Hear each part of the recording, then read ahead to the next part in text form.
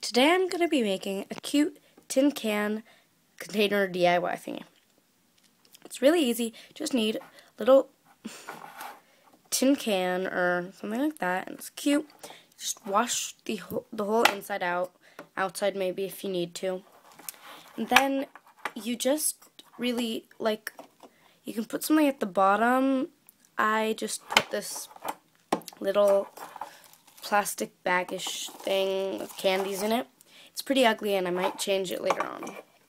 But yeah, and you can decorate it with duct tape, fabric, stickers, whatever you want, just to make it like your own customized little look. And I might do that later, but for now I didn't get to it.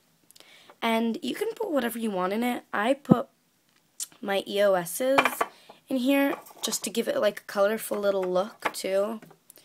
And I think oh my god, sometimes I don't have enough to put all my EOS's in here, but whatever. And I think it just looks really cute and colorful, and it just sometimes gives your room a little, cute little look. Well, thanks for watching. Bye!